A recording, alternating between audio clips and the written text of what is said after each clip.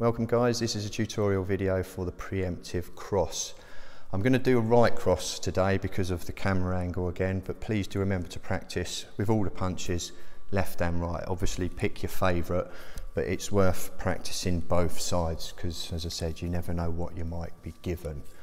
Okay, cross is one of the most popular shots. You know, I prefer the hook, as I've said before, but it's definitely worth practicing the cross because if you do come under instant attack, I know we're practicing preemption here, but if you do come under, you know, instant attack, the cross is your better shot because the range can be changed from short to long quite quickly. And if you get good at short range, you should also be good at long range as well. You know, if you do end up from here, you know, or if you come under attack from multiples, as you'll see in my multiple opponents, hit anything that comes near, you know. And obviously then you will be from a guarded position. But this is the preemptive strike, so we're going to be going from a non-guarded position again. If you have landed on this video without looking at those, please go back to the fence tutorial and have a look at my introduction to preemptive striking so that you know what we're trying to achieve here. Okay, have a look at the hook one as well because there's some fundamentals in there which apply to kind of all of the strikes. The first one being, I'll say it again, conditioning your hands. Hitting somebody or anything really without gloves is a very, very different connection. So you kind of want to get yourselves used to doing that, but obviously don't mess your hands up, okay? Start with MMA gloves, then work down to wraps, and then hopefully nothing, but obviously, you know, be sensible. I have had lots of stupid cuts that I've opened up, so it does take a little while to condition your hands. All right, same stance again from your fence. We want that 45 thing going on off the center line, the same bent arm position. And again, we want to be hitting with these two knuckles, this time to the chin, okay? So if you're practicing on a bag, I did mention in the hook video, draw targets on your bag if you can. If you're working on focus mitts, you need to pretend that you are aiming for the chin. And the same thing applies, guys. Accuracy is more important than power. So work on your accuracy because, as I said to you, this range is quite foreign and the cross is probably the worst shot for you creating this room. It's just a natural thing to do with the cross. It's not so, you know, so subtle with the hook because you wouldn't do that, would you? But obviously with the cross, it's, you know, we're thinking about coming in and we don't want to do that, so you really need to untrain yourselves to be able to drop this body weight because a cross is, you've almost got to shrink and squash your body down to be able to throw it.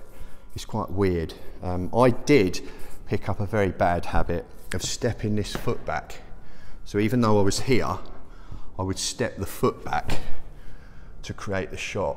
All right, so watch out for that because I did do that.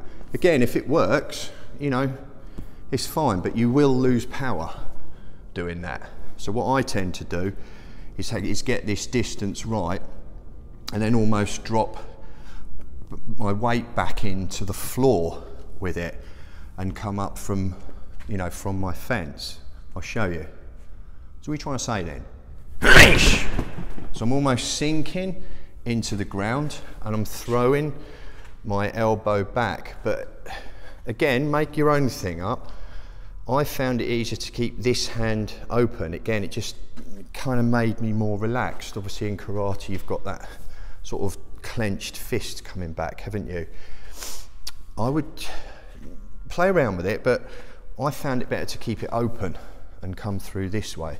You almost kind of want to be standing, obviously, with your fence. You've got this 45 thing going on, so you've got that room to do that, but you've got to have that arrogantly loose hand again.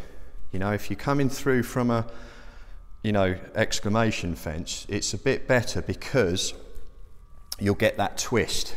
You know, any boxer or karate or any martial art will tell you about the twist on impact, but you don't need it.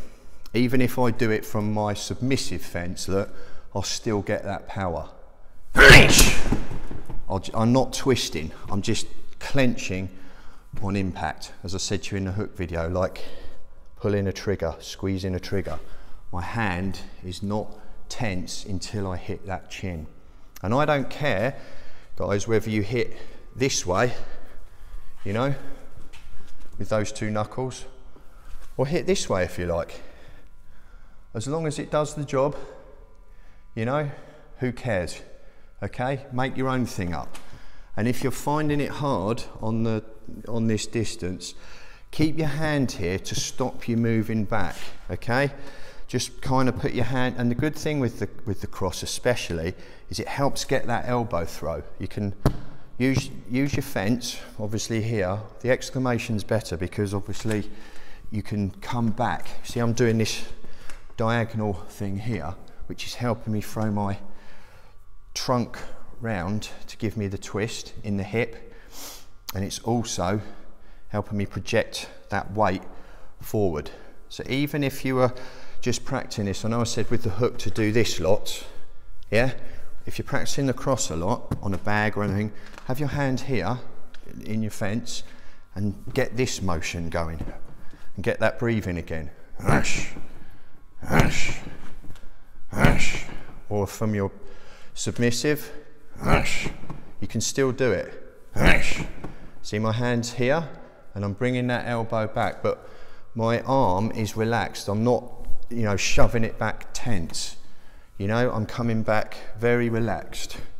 Ash. And I'm twisting my whole body like this, but my feet are still in my fence, my conversation range. I'm not changing position to throw the strike. If a situation gets on top, I just want to be able to strike. If I see his hands go back, you know, or his leg go back ready to strike, I will just want to be able to drop that body weight. Okay, you know, that's what we're looking for. It takes time. You have to just go for accuracy first. Get this motion right. This is for those of you that have kind of never thrown a punch, you know. Get this going, get this twist, okay, and work up towards your chin, because when you go to the chin, depending on how, you know, I'm quite tall, so I can actually throw that, keeping my foot planted into the floor. Lift it up slightly, but do not step it back. You will lose power, trust me, okay? You just want to try and find that from the center again, hit straight in, drop the body weight. But if you are shorter, you know, come up and just lift the heel, but keep it coming from the center, okay? If you're coming upwards, if you are a bit shorter and you're hitting someone taller, all right? Just definitely don't step back. If anything, if you have got the distance slightly wrong, I don't mind if you step forward with this foot, but you don't want to move this one back. You trust me, you will lose power. Play around with it and get used to it. As I said, there's no right or wrong here. As long as it does the job, make your own bespoke punches. I'm calling it a cross, you can call it what you like. You know, it is very similar, it coming through, and I'm just going straight to the target. Nothing's wasted, nothing's being given away. This is stealth, this is the sniper option that you're aiming for, guys, okay? But work on accuracy first. Get this going. This is how I did it, okay? That's what I'm teaching to you, because I did struggle with the cross. I had some very bad habits with it, and trying to put it on from this range is quite difficult, especially if you're tall, because obviously you've got to kind of change your body shape almost to get it on, because obviously most of us, aren't we, we're coming from here, you know, so you've got to shorten it down, like you've got little T-Rex arms, and just condense it down and work on accuracy before you go for power, all right? But really keep an eye on yourselves that you're not creating room. The cross is the worst one for stepping back in a range that, you know, he would see. We don't want to do this. So what are you trying to say then? Yeah? Even though you'll obviously probably get more power from that, he's got more chance of blocking it, okay? So shorten your punches down. Chin, either this way or this way. As long as it's hitting hard, you'll know if you're hitting hard. okay? You will know, but try to throw it like you're almost stabbing at it, rather than just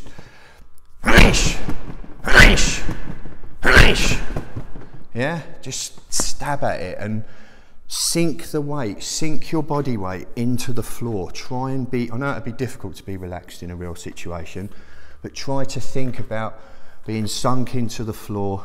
You know, that's why I want you to get used to being in your fence before you do any of this.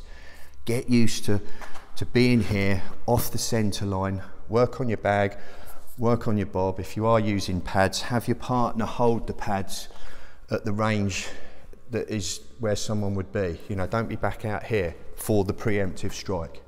Okay, we'll do that on another video where I will work on from a guarded position. You know, because if you do come under instant attack, the cross is a great shot to keep people at bay. Okay, so it's definitely worth training the cross. Okay, because obviously even if you can master it at short range, the power will be there at long range. Okay, so as with all of these punches, make them your own. I'm not saying what's right or wrong. I don't want you to injure yourself, but play around with them and shorten them and make them as stealth as you can, okay, from this range. Yeah, that's the best advice I can give. It's the only time I'll ever say it. Hit and run, okay? A lot of people, you know, I've seen it happen. They hit and then go in for more. If you get that right, if you can drop that body weight and he doesn't see that coming, that's your time to escape, okay? I know there's some situations where you might have to go in, you know, a bit more. Obviously, it depends on the situation. But, you know, whether you're male or female, if you can hit hard without him knowing it, my advice is run after you've done that, okay? Run to safety. That's what I'm trying to encourage you to do. Obviously, I don't want to hit anyone. You know that if you've watched any of my other videos, but I'm just trying to tweak your punches to fit a preemptive strike, okay? So we want to work close. So just get this motion, guys, first, yeah? And this is the best way that I found, is have your hand there, like your antenna from your fence, and shoot it back at the same time, but keep it open. That was the little, because obviously I started to elbow it back, but then you tense too early. Have it open, shove it back, and tense your fist on impact, like I said, like squeezing that trigger, yeah? You will tense on impact. You know, as I said, I've only bent my wrist back a few times with a few bad connections. Just get used to it first. And you must be going for the chin here. You know, some people go for noses.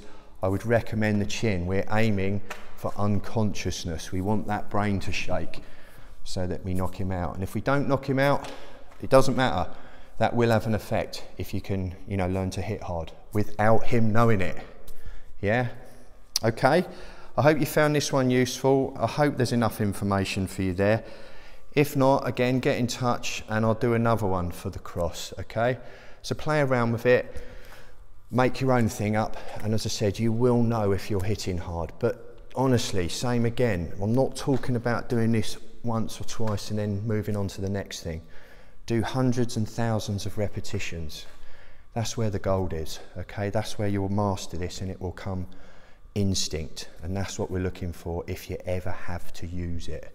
Hopefully you won't, okay? But that's my aim here, is to get you guys that is instinct. The fence, the preemptive strike, if you have to use it. Good luck, guys, and I'll see you again soon.